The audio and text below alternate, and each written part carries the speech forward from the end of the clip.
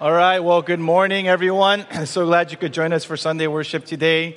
If you're new or visiting, we want to welcome you. My name is Sam. I am part of the pastoral staff and want to welcome you to our church. Again, a lot of exciting things happening. This is typically the time of the year where our church kind of kicks off, community groups resume, a lot of exciting activities heading into the holiday season. So really good time to come for more reasons than one. Shout out again to all the college students. I'm sure you're either checking out churches and you're settling into college back again. And so we want to welcome you. Just know we have a huge heart for college at our church.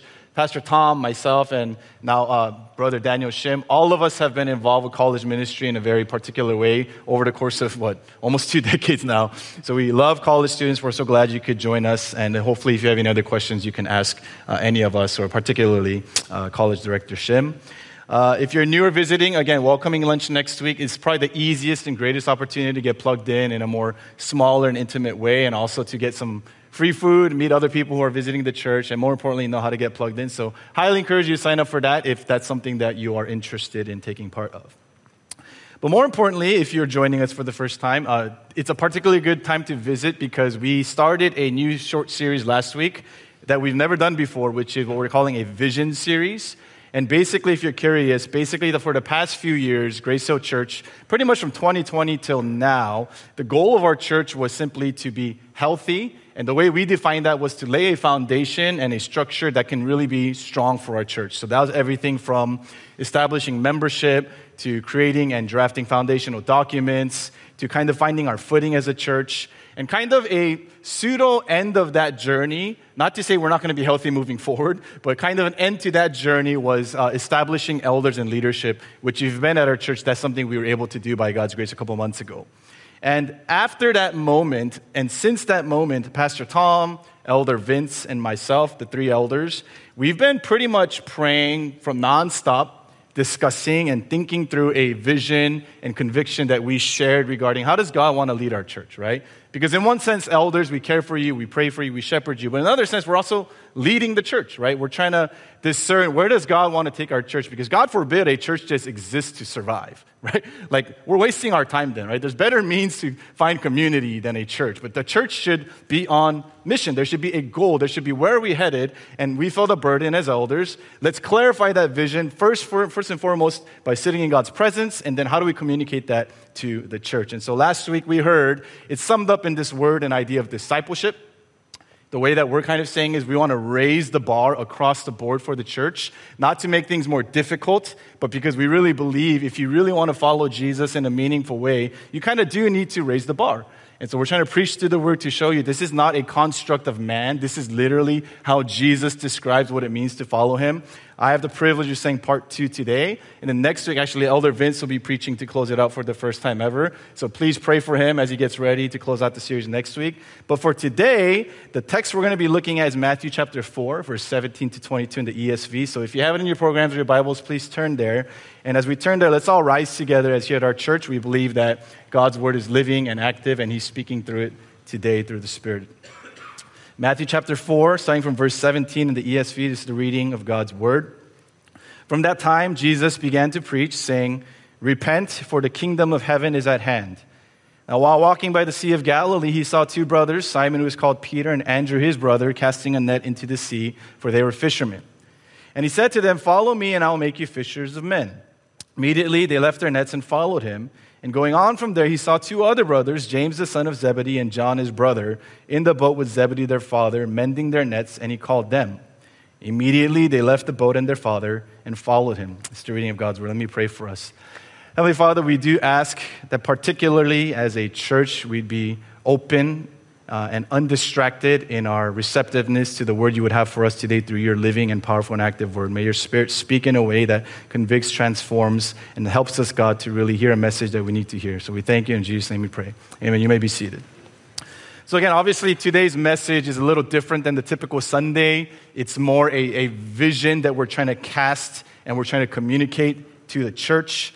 And every now and then, I'd say this happens maybe once or twice a year, I have a particular burden where I really want to get the message across. So just know, if you've seen me any number of times, some messages, I'm a little bit more amped than usual. I think today's going to be one of those messages. So giving you a heads up in particular. And the reason is because I have been praying and thinking about discipleship in the context of our church for a very, very long time.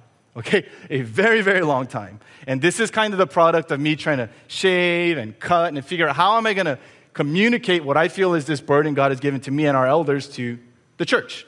And in the midst of thinking about it, there was a few general observations that I made regarding our church context in particular to kind of ground this message so you understand where I'm coming from. Number one, I do think most of us are familiar with the idea of discipleship in the sense that Christianity involves some version of following Jesus and obeying his commands. I think even if you're not a Christian, if you kind of live in this context, you kind of get that, okay? So there's a baseline there. In fact, when we say discipleship, I'm sure it's not a new concept or idea to you. So that's one.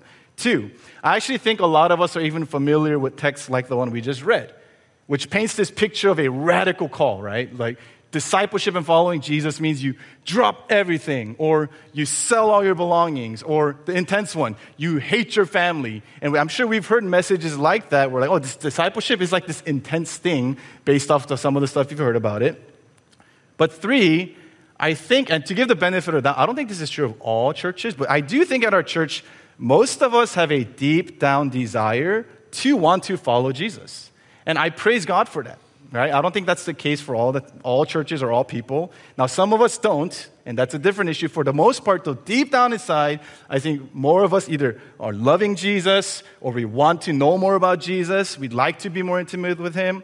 And with those observations in mind, I think what the motive for this message is, I still think, though, a lot of us have a hard time actually following Jesus or knowing what it looks like practically given our context. Okay? So we kind of know what it is. We want to do it, but we still have a hard time doing it. And the conclusion I made of why that is the case is I think following Jesus is tough for a lot of us because if we're to be honest, it seems very out of touch with our day-to-day reality, does it not? Like it's nice to go to a retreat or like a secluded mountaintop and feel convicted and be on fire for God. That's usually when those messages like sell everything, like give it all up, like go to the nations, love the poor. And you're like, yeah, that's what I'm going to do. And like, I'm only going to think about Jesus. We're like weeping. And then the moment you come down, it's like, that's up there. This is down here. And is that not kind of the rhythm of the Christian life that a lot of us experience? Like discipleship, it's in these like privatized mountaintop moments. But when you go back to school, there's family drama, parenting, working, just trying to get by. Doesn't that kind of like rub against the seemingly impossible call that you just heard at that retreat or that mission trip? And you do that enough times. It's just this kind of like jarring thing. It's like, I know what discipleship is. I really want to do it, but it doesn't make sense with my reality. This is where I think our text today helps shape and probably correct maybe a misunderstanding of discipleship, which prevents us from actually seeing it as something that has day-to-day real implications. So in light of that, I'm going to share 3 truths about discipleship from this text that I think speak directly to our context and tie directly to our vision for this year. And then I'll speak a few applications for our church. The first truth is this: Jesus calls us as we are. Jesus calls us as we are. The first thing to note in this text to lay a groundwork is this. Notice this. Jesus, he is the one who is seeking his disciples. I think a lot of us think that discipleship is motivated by our desire to want to follow Jesus and obey Jesus. And don't get me wrong, that's not necessarily wrong, but that is not the start of Christian discipleship. Because in this text, Jesus is the one who is seeking out relationship with the disciples. And just know, that would have been very weird in that context. You know why? In that context, rabbis were these holier-than-thou, larger-than-life figures, and people would seek out the rabbis. Understandable, right? They would want to be their disciples. They would want to be like, please choose me, I want to be worthy. And yet in this story, looking at verse 18, these brothers that Jesus is about to call, they're not seeking Jesus at all. They're just doing their thing. And it makes it a pain to say, Jesus is the one walking, he's the one seeking, he's the one seeing. And that's a helpful reminder to us to understand that Christian discipleship at its core, it's predicated on a Savior who came to seek and save the lost. Just understand, if you're exploring Christianity, that is the starting point and entrance. Before we did anything, Jesus sought us out. And even today, he seeks us out. So what that means, a reminder for you, Christian, when you come on a Sunday, God's not like, I guess you got to prove yourself. He's saying, I've been waiting. I've been seeing you all week. I've been seeking you out all week. Let's meet. It's a very different posture to start, which leads to this very important observation. In doing that, Jesus calls us as we are, where we are. Now, this truth is very important for us to really digest because a lot of us, one big barrier to following Jesus, if we're honest, is that we are too busy. I've never heard this statement more used than in our context, which is, how are you doing? It's a busy season. It's a busy season. In other words, I've never heard that not be said, so I have created a Grace Hill synonym. Season means life. It's a busy life. Like, tell me this. When has it not been a busy season? When has it not been a busy season? Really think about that.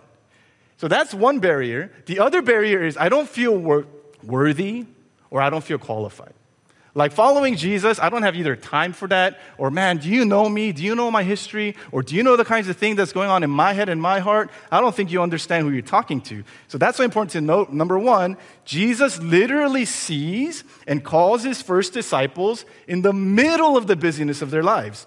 Jesus is the King of Kings. He could realize, hey, they're casting a net right now. How about you wait till they're done fishing and then say, now that you're done fishing, follow me. Why literally in the midst of them throwing out their nets does he say, hey, follow me? Like, don't you think he's trying to communicate something, not just in the call, but in the timing of the call? That would be the equivalent of Jesus waiting till you're in the middle of your work meeting and say, dung, dung, dung, dung, hey, can you follow me? It'd be in the middle of you changing a diaper and Jesus saying, hey, can you follow me? Like, what's up with this terrible timing? In other words, the very context of the call to discipleship communicates Jesus intends to meet you in the middle of the chaos of your life. Not in the peripheries, which a lot of Christian culture has done, which is, what's the peripheries? Mission trips, mountaintop retreats. So if you think discipleship is for the peripheries of your life and not the real life, you're always going to feel like following Jesus is for secluded moments. It's not for my Monday to Saturday. And that creates this warped, out-of-touch understanding that we're not being good disciples because discipleship looks and feels like that, and I can't do that in my day-to-day life. Second, look who Jesus is calling. I know naturally we don't think much of the fact that he's calling fishermen. It's like, oh, big deal. But any reasonable Jew would have scratched their heads because Jesus' choice of disciples is very, very strange. It'd be like an NBA GM manager going straight to third round and saying, like, this is where I want my cream of the crop. This is where I want my pick. You know why? Because in first century Judaism, rabbis, this is basically what they would do. They would go to the cream of the crop.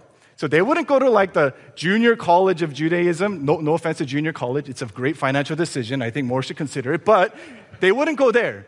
They would go to the Harvard of Judaism, top of the top. They get the 100 best students, and that they would see their grades, they would see their skill, they would see their competency, and out of the 100, they would pick the top 10, and they say, you will be my Talmudim. You will be my disciples. The 90 that don't make the cut, sent home, didn't make the cut. Now you just do the family business. That's who they pick. And it makes sense if you really think about it. So if there's 100 Jewish students, the rabbi would see the brightest, smartest ones, and the rest would be sent home. So it's very strange that Jesus' first choice of disciples were objectively not the greatest, not the smartest, not the most qualified of the bunch. They were, by definition, second tier, below average people that were passed on. In fact, all the more commercial fishermen were the epitome of blue collar back in the day, not really seen as high and esteemed in society. And in fact, later, even in the New Testament, we see in Acts 4:13, literally people are confused by Jesus' disciples because they call them uneducated and untrained men. It's like, oh my goodness, Jesus' disciples are like, they're not the Harvards, they're like the dropouts. Like, what's going on? So if you feel uneducated or untrained, disciple. You're disciple material. Now, how does this apply to us today?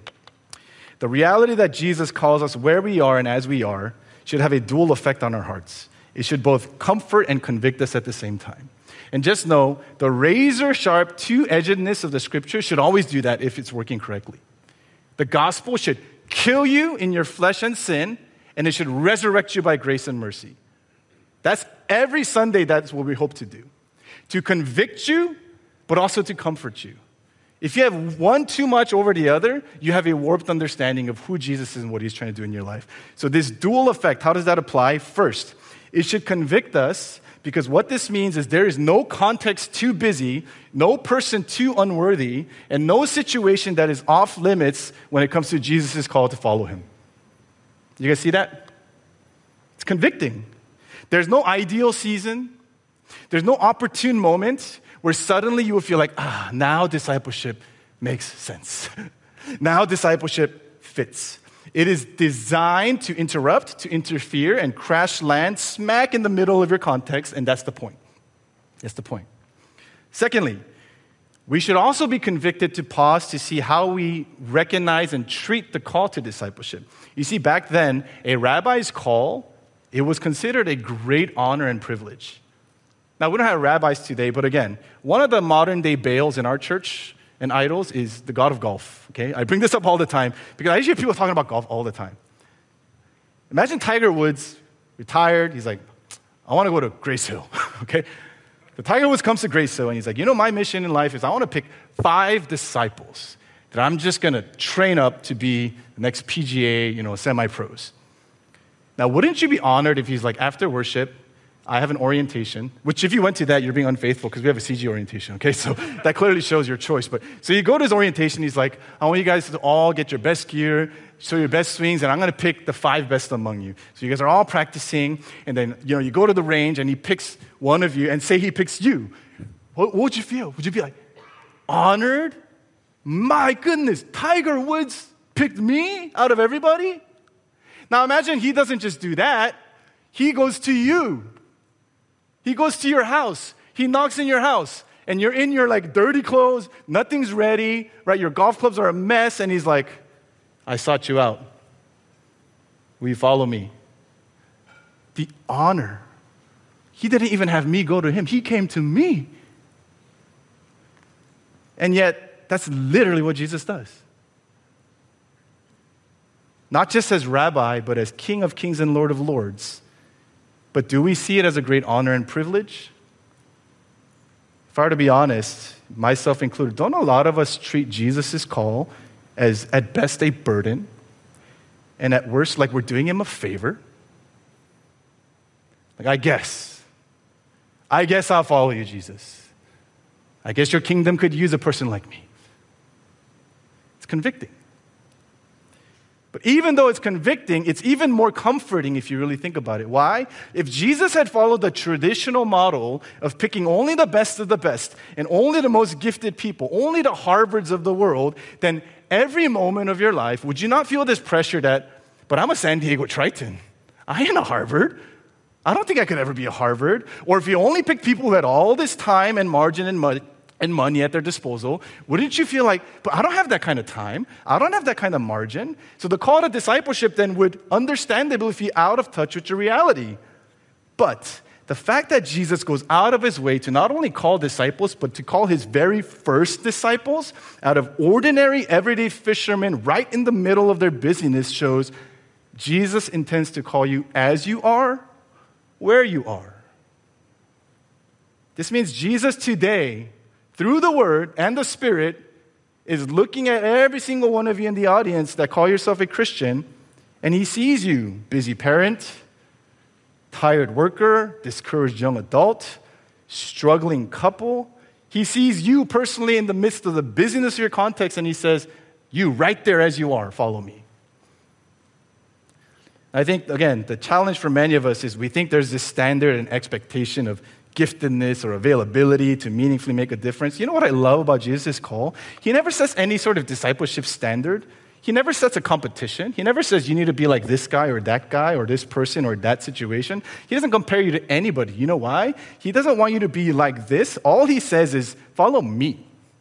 Like, you follow me. Don't worry about anyone or anything else. This call is between you and me. And I'm calling you in your context. You're not in their context. You see how personal that is? It's not this religious standard we're trying to meet. It's a relational call that he says, I see you.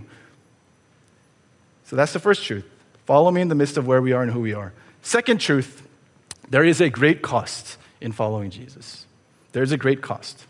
In our text, when Jesus sees 2 pairs of brothers fishing, He sees people, if I can describe their ethos, they are stuck in the status quo of the Jewish path of life that I described, which basically was, if you aren't gifted enough to be a Talmudim and you don't make the cut, go back, live a kind of less than life of taking care of the family business, just being a good family man, and that's it. So you have to imagine, in one sense, they basically were kind of doomed to a life of this dole. We didn't make the cut. We're not the cream of the crop. So let's just kind of settle ourselves into this kind of living. And when Jesus sees them and the path that they are in, when he says, follow me, what he's essentially doing is he is calling them out of that status quo that they're so stuck in. And he's saying, I'm going to give you a different path. And that path is not a pattern of life. It is a person, Jesus. Get behind me, as we heard last week. And every call of discipleship, it is unmistakable. It comes with a cost. In the case of Simon and Andrew, the cost was great. Verse 20 says they left their nets. You know what that means? They left their business, they left their careers, they left their livelihood. It is a big cost. Even bigger cost. James and John left their father, Zebedee. You know what that'd be like? It'd be like if I took Ezra and Zaki fishing and we're in a boat and we're mending our nets and Ezra and Zach sees this guy, they're like, bye, Appa, and they just leave. I'd be like, what the heck? Like if I'm Zebedee, I'm like, what? And not just that, leaving family network back then was absolutely a big deal. Okay, family was everything to them back then. But I also want to give some justice to this because the call to discipleship, it comes at a cost regardless. This is not unique to Jesus. All disciples in that culture were expected to make a significant sacrifice to devote themselves to a rabbi. So in other words, the stuff that seems so radical that these disciples are doing, every disciple would understand following means leaving family, possibly leaving community, setting aside personal ambitions, giving up independence. So again, the idea of the cost of discipleship, it's not unique to Jesus in the same way that today, when Jesus says there is a cost, it's not unique to him even today. Did you know you all pay for things that you are devoted to? You all pay a cost. Did you know there are some developers who created apps simply to show you how many subscriptions you're paying for? I get bumps about that all the time. Did you know on average, a person without knowing is paying for 15 subscriptions on any given month? You're paying good money for these things. And you do it so mindlessly and blindly. Do you know how many paid subscriptions you have? Now, why do you pay for these things? Don't you pay for these things because you think it's going to enhance your life in some way? So like Spotify, Netflix, gym classes, ClassPass, all of these things we know in a way, we pay a cost because if I do that, there's some sort of enhancement that I'm going to get. And you know you get what you pay for. You know how you know this? How many of you guys have tried the free trial version of these stuff? Do you know why these people give free trials? Unless you're kind of like the first generation war-torn, like you don't mind ads every now and then. You're like, I came from the Korean War, so, I could deal with a couple ads. Everybody else understands the reason they give you a free trial is because they know it's going to end up for you paying. Because it's frustrating. The free trial is not the fullest version of how you're going to experience these things. And yet, I hate to say, I wonder if a lot of us try to live in the realm of a free trial version of discipleship. Where you don't have to pay anything, but you kind of glean this marginal benefit. That's what kind of Pastor Tom talked about last week. Jesus, he says there's the crowds and the disciples, but we've created this free trial gray zone, which is I'm a little bit of both. And here's what the text will tell us. The Bible is, if there's anything the Bible is clear on, it is this. There's no such thing. Jesus doesn't say, do you want to be an all-in disciple? Do you want to be a free trial disciple? Or do you want to be of the crowds? He says, you're either all in and you follow me, or you don't. And last week I encouraged you, decide which one you are, because that's the starting point. Now what's interesting though is if you journey through the Gospels and see how Jesus calls and interacts with his disciples, the most telling thing is the cost of discipleship, it's different for everybody. You see, these companies that charge you, there's a flat fee they charge you because what they want most is your money. So you pay for a subscription, $30 across the board. And you think, is that how discipleship works? There's just this kind of universal cost that's supposed to be paid to follow Jesus. That's not how Jesus works. You know why? Because sometimes when he talks to a woman at the well, he starts pointing at her cost as being, you got to leave those husbands that aren't yours. He talks to a rich young ruler. He doesn't talk about husbands or wives. He says, you got to sell all that you have. Why is he pricking at these different costs of what it means to follow him? You know why? Because Jesus, he's about your heart. And he knows the cost to you is going to be that which you hold most precious. Not because he wants to ruin your life, because he knows it's ruining your life. And he says, if you're going to follow me, you got to leave this behind. Now, what might that look like today? As mentioned, I've been thinking about this topic and message for a long, long time. In light of it being a vision series, I really thought, like, how can discipleship be practical and not conceptual? I could have come up here and done the whole, like, fire and brimstone, so sell your stuff, go overseas, be a fisher of men. And you might have been like, yeah. And then tomorrow it's like, so back to work. You know what I mean? Like, and I was wrestling with the Lord, like, I don't want that to be the case, God. How are we supposed to call this a vision series if you can't see it happening in your life? Then it's not a vision, it's a dream. It's a fairy tale. So I was like, we don't call this a daydream series, we call it a vision series. So I was like, God, help me to see it, right? Because if I don't see it, how are they supposed to see it? For me personally, the way I've been experiencing this in a real way has really been in everyday moments. As the Bible says, Jesus is no longer physically here on earth, but he's very much dwelling within you if you're a true Christian. That through the Spirit, Jesus dwells and resides within you. And I honestly think if you tease out this phrase, follow me, it applies to every sphere of life, from the big to the little. Let me illustrate this. One of the most humbling things that has happened in my life was becoming the father of two young, energetic boys. I always thought myself and prided myself in being a calm and collected person. Like, I'm an Enneagram 9. We pride ourselves in, like, nothing phases us, right? They always say Enneagram 9s, we're chameleons. We can be 1 through 8. We just don't know what we are, but it's all good because we know what to be to keep the cool. Now, when these two boys entered my life, they push my buttons and unlock a level of, like, Bruce Banner, Hulk rage that I didn't think was possible for me, that I didn't know existed. And just know it's different for everybody what triggers you. It's very fascinating when you talk to parents. One thing triggers one parent, another thing triggers another parent. Meaning it's actually not about what the kid's doing, it's about you. Something about what they're doing is telling you something about yourself. So one of my triggers is when my kids, if they misbehave in communal or public settings, something really, really bothers me. So they could do something like a level 3 out of 10 intensity, like they drop a spoon. And I'd be like, hey, what are you doing? Totally disproportionate. You know what a 3 out of 10 response would be like? Don't drop the spoon, please. But why am I turning into the Hulk all of a sudden? And after reflecting, you know why? I realized it's because I hate the feeling of causing a disturbance and feeling embarrassed. And most likely it's because I was taught at an early age that I should follow a certain cultural standard. And if you don't know, I was raised a PK. I was raised that you always got to be on your best behavior. So it's telling me a lot about myself, okay? So that's what I'm following. I'm following what I was told to follow. And as silly as it sounds, there was a past week in this moment, and I'm imperfect still, but there was a moment where they did something, and in my heart, I genuinely felt just shy of audible that Jesus was saying, Sam, in this moment, follow me. Which meant this. It meant there is a status quo path that you can go down right now where you get angry, the kids get affected, no one's happy. That is your well-trodden path of following that you've done. But Sam, if you follow me, here's the cost. You got to drop your pride. Isn't that an expensive cost? You got to drop your pride.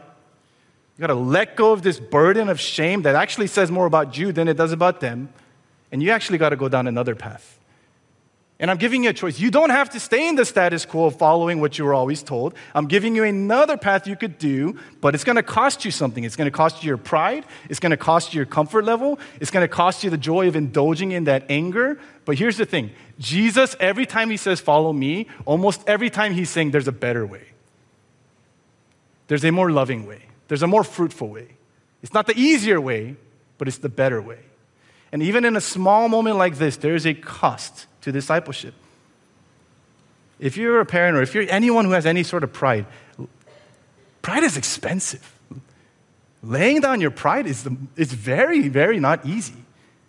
But as we heard last week, the cost of not doing that and not following Jesus is so much greater. So much greater. If I didn't follow Jesus and I follow my natural instincts, I would indulge my anger, but I hurt my relationship, I would hurt my witness, and I would even hurt my conscience in the long run. And I shared a seemingly insignificant example to make this point. Jesus' call to follow him has to permeate down to the smallest of situations, the smallest of thoughts, the smallest of emotions, the big and small of decision-making and issues of life, if you're ever to truly understand what it means to be his disciple. If you think following Jesus is limited to selling your stuff and going overseas on missions, which is great, but 99% of us aren't going to do that, you're always going to simply feel subpar as a follower, and you're always going to chalk it up to, well, that's out of touch with my reality. So if I can give a very simple definition of how do we make sense of this phrase, follow me, I just came up with a very digestible way. Even this week, in your decision-making, in your struggles, in your parenting, in your whatever's going on, think to yourself, okay, Jesus in this moment, he's saying, follow me. What does he mean by that? Here's one way you think about it. He's saying, go where I go, do what I would do, love how I would love, and live how I would live. And I thought it was original to me, but I was like, this is basically WWJD. My goodness, I'm not original at all. And maybe we need to revive that, right? We kind of put that on ice for a little bit because it became more about t-shirts and bracelets than the actual heart of it. But I think we're old enough to know that, is that not what discipleship is? What would Jesus do? I want to follow him. I want to lay down myself and bring him to life. So Jesus calls us as we are, where we are, and it comes with a cost, but why? What is he calling us into? Point number 3, Jesus invites us to live for a greater purpose. Greater purpose. So imagine, and you might not have to imagine much, imagine you have lived your whole life accumulating wealth in the form of American dollars, currency. Because the dollar is powerful, right? Globally speaking, it's pretty powerful. And you've essentially placed your trust, whether you know it or not, in the strength of the currency of the American dollar. And if you really think about it, don't all of us do that? Because if you didn't believe the American dollar was trustworthy, wouldn't you get your money and transfer it to yen or pesos or something like that? But you don't. Why? Because you have this almost subconscious belief that the dollar is going to make it, the dollar is trustworthy, so we all do that. Now, imagine you heard from a trustworthy source, like a buffed up ChatGPT or something. Say, hey, American dollar going to be okay? I don't know, man. And it says, 10 years from now, the American dollar is pretty much going to disappear as a legitimate currency. Just imagine that. I'm giving you a 10-year warning. How would you feel? For one, wouldn't you be forced to question the very purpose of how you're living? Really think about it. No one wants to say, I'm living for money, but you are. 90% of your life is to make money. It's to save. It's to build assets. It's to create wealth, all in the form of the American dollar, because you believe the strength of the American dollar. So if the American dollar is going to go away, you would be unwise to not question the very purpose of your life, that the very thing you've banked your whole life on is headed down a path of futility and worthlessness. And secondly, wouldn't you then be curious to ask, what asset can I trust? Where can I invest in then if the dollar's not going to cut it? What's going to last? Now, here's how you can assess if you just blindly built your trust in the life of the world. As I say that illustration, you're like, great hypothetical, Pastor Sam. But you scoff at it because you're like, but that'll never happen. I've never seen that happen in my life. How old are you? 35? Did you know, in the scope of history, that America as a nation is a dot? So for argument's sake, let's say you were born in the Egyptian Empire. 100-fold the wealth, 100-fold the might and the scope of what America is today. And you said, I'm going to place my trust in the Egyptian currency. I'm going to place my trust in Pharaoh because he is unlike any other. Today you'd be broke. There is no Egyptian empire. There is no Pharaoh. So how wise are you really? So this is a loose picture of what Jesus' ministry was all about. Did you know that? Jesus' message and ministry was not less than forgiveness of sins, but I left verse 17 in there on purpose because the very start to Jesus' ministry was not, I'm here to forgive you. It's, there is a kingdom that is coming. Look at verse 17. From that time when Jesus begins his ministry, he began to preach, repent. Why? For the kingdom of heaven is at hand. In other words, the entirety of Jesus' ministry and entrance into the world was a proclamation of a kingdom. There's a different type of king and a kingdom and kingdom life that I am inaugurating and ushering in. And it's only when you understand that and believe that the rest of the Gospels make sense. For example, one small example is Matthew 6, verse 19-20. Don't store up for yourselves treasures on earth where moth and rust destroy and where thieves break in and steal. Store up for yourselves treasures in heaven where neither moth nor rust destroys and where thieves don't break in and steal. He's giving you a dichotomy of a kingdom that is fleeting and a kingdom that is coming. There are hundreds and hundreds of verses like this. He's painting a picture for you. This world that you think is going to be here forever, it's going away. And the world you're getting to live for with spiritual eyes to see that I'm inaugurating as the king that is spiritual in nature now, but will be literal in the future, that's the kingdom to come. I'm giving you an early investment. I'm giving you an option to join in. So one thing is clear. In the economy of God's kingdom, to put it simply, material wealth is ultimately seen as worthless. Ultimately. Now we need it. We need it to be surviving. We need it to be good stewards over. But in value sense, it is ultimately worthless. So it should make you at least pause and think, why do I work so hard for this thing that the scriptures are saying is ultimately worthless? To just make more money, to get more stuff, to accumulate assets, which is actually more the American dream. It's not the Christian dream. You see, the same was the case for the disciples. They were fishermen. Why were they fishermen? To catch fish. Why did they catch fish? To make money and make a living. So the question then is, how does Jesus invite them into a new purpose without totally derailing your life? Because again, like I said, my understanding was, if I'm a teacher, Jesus says, follow me, go on missions. If I'm a bank worker, follow me, go on missions. That was my black and white, so vanilla understanding of discipleship that I just drop everything, erase myself, and okay, I'm like one of the disciples now. That's just not what's going on here. I have to unpack this because verse 19, read it. He said to them, follow me, and I will make you fishers of men. I'm sure many of us have heard this verse and phrase preached as, therefore, evangelize. Go to the nations. Now, don't get me wrong. 100% it's saying that. Okay? It's not less than that. But I think there's so much more going on here. For one, notice Jesus. He is not erasing or bypassing their identity as fishermen. Did you ever ask that?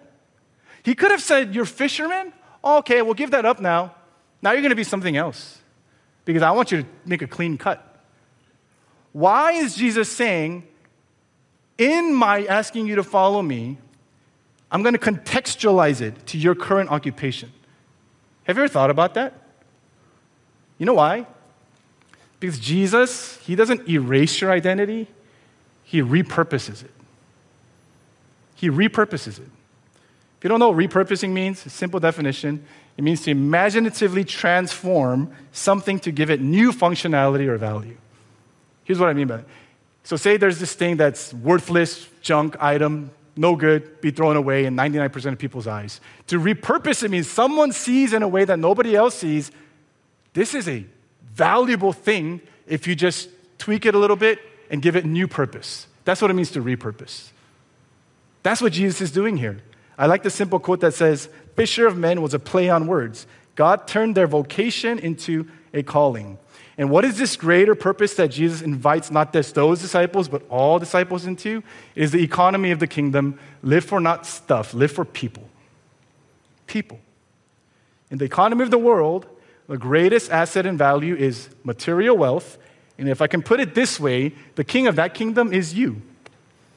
Do you trust yourself to be king? Because that's what it is. You're the king. In the kingdom of God, his economy, the greatest value are the souls of people. And Jesus is king. Which one do you want to be in? How do we know that that's the case? Last week we heard. What does it benefit to gain the whole world, the world's economy, yet forfeit a soul, the king's economy? Heaven rejoices over one soul that repents. Kingdom economy. Now, this has massive implications because I'm sure a lot of us are stuck in a life that can only be defined as kind of a low-level discontentment and an overall mediocrity.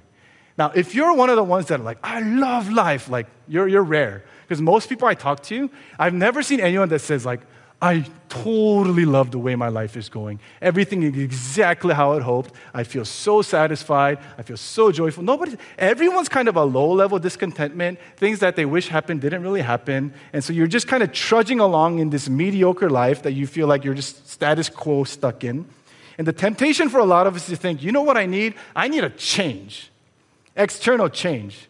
Maybe I got to move out of country. Maybe I got to change up my scenery. Maybe I got to make more money. Maybe I need a better job. Maybe I need to be in a better relationship. And that's where your thoughts get dark, don't they? Maybe I made a wrong decision. Maybe I'm with the wrong person.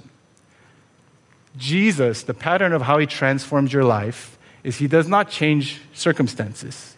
He changes you. Transformation is about you. Now, what might this look like? If you're a college student, maybe you're thinking, so what impact could I possibly make in this college life stage? I don't have much money. I'm just a student. Maybe Jesus would repurpose your paradigm and say, in your studies, in the time and energy you have, live for people.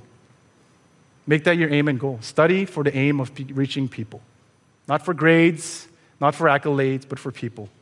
If you're working out and you think, I'm just stuck in this job that I don't really like, job to job, so I'm just waiting for my vacation. Is that not a sad reality that 80% of your life is you're stuck in this thing that you hate? And Jesus repurposes. He's like, well, maybe your job's not just a job. Maybe there's missed opportunities. Maybe there's a new purpose that you have not even asked to see where you can be a blessing and witness for the sake of people. And this one is more pointed. As for parents, because it's so visceral to me, can I give a more pointed challenge here? And I speak to myself. Again, Jesus starts his ministry by saying, I'll make you fishers of men. And he ends his ministry with the Great Commission saying, make disciples of all nations. So those are the bookends of Jesus' ministry. Be about others. Follow me so that they may follow you to follow me. That's really the heart of what discipleship is. Do you realize as a parent, because I get it, parents, we're busy, we're tired, we barely have time to interact with people. But you know who you interact all the time? Your children. Did you know, in a sense, you are a missionary, in a sense? Because your children are lost. Do you realize that? They are in need of Jesus. And they might not quite understand following Jesus, but they're following you, whether you like it or not. Are you leading your children with the worldly following path of career, wealth, cultural conformity, more than tending to their soul to see a greater kingdom, praying for their salvation? Now imagine your children at the end of their journey. What is the greatest goal that you have for their life? Is it when they put on a white coat to become a doctor and you feel beaming with joy and pride? Is it if they're married with a kid and just have a happy family that you're like, I feel so good? Or they have a strong generational financial savings that you've helped them create and you're like, they're going to be okay? You know, we had a ministry leaders weekend there not too long ago, and we were going around sharing kind of, as ministry leaders, we serve, but like, why do we serve? Like, why do we do this? And we were going around, and one of the sisters, I'll name drop her, you guys know her, so Gia, mom of two, Gia was sharing, and then all of a sudden, she was like, you know why I do it? And then she was like, oh, like out of nowhere. She started choking up. We're like, huh? Is there like dust in the air or something? And she's like, I'm sorry. And then we're like, why?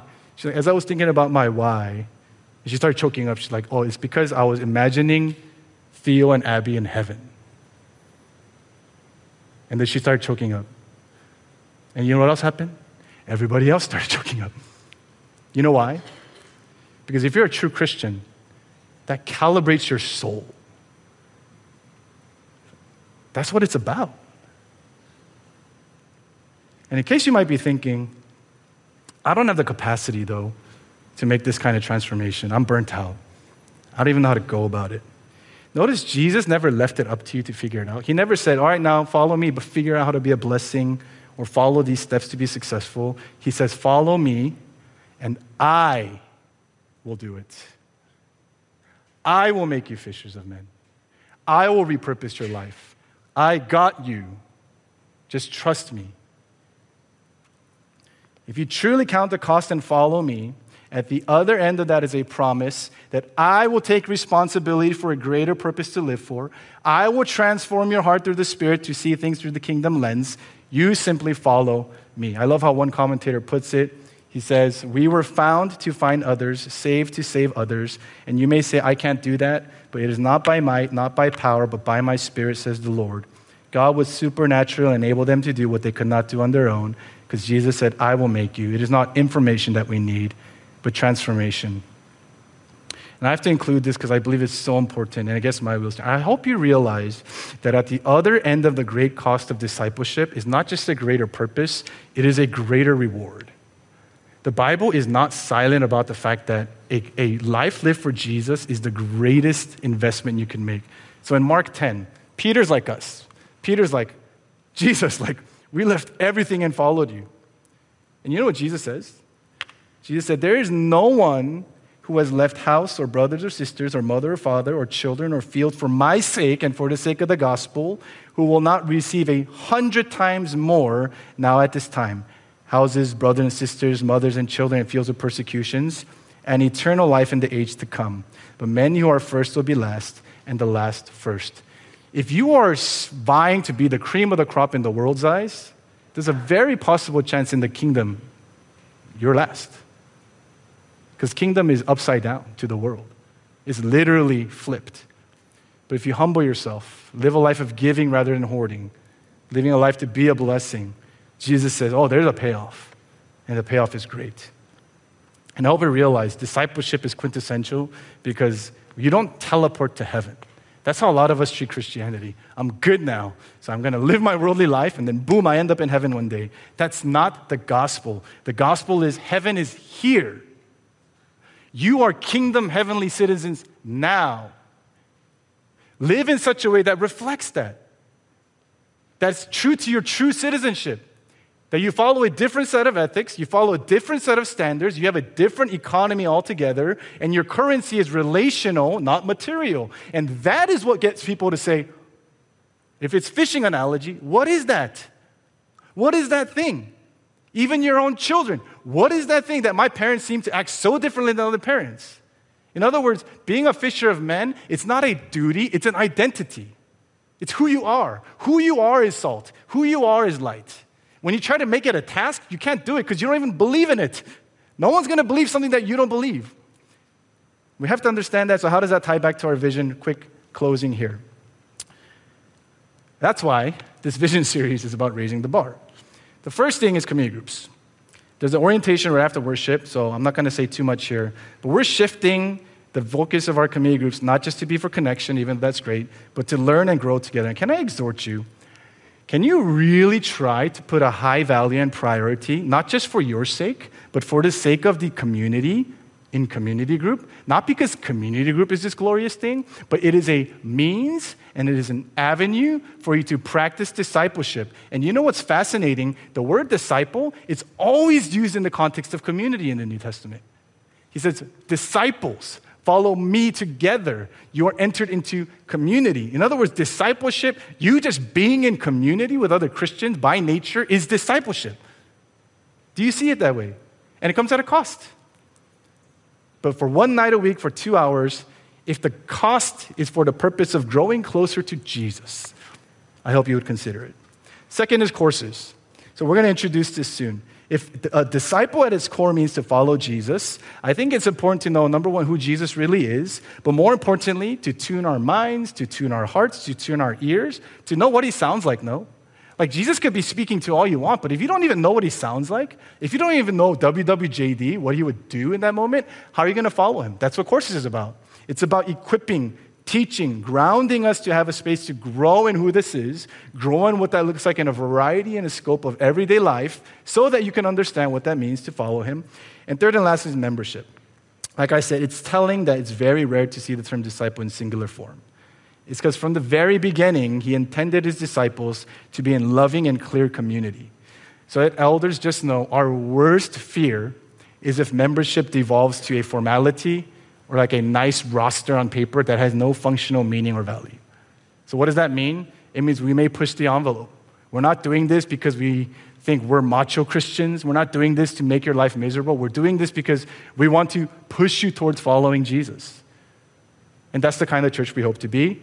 And this vision is accomplished not by the elders, but by the people of God. And again, lastly, I hope that you're reminded Jesus has been and is seeking you out today. I know some of you personally, I know you're feeling distant, guilty, or dirty from sin, or at the brink of giving up. My heart really does go out to you that can you be reminded, Jesus, he's not a program, he's not a to-do list, he's a savior, healer, redeemer. And if I can use today's language, he's a great repurposer.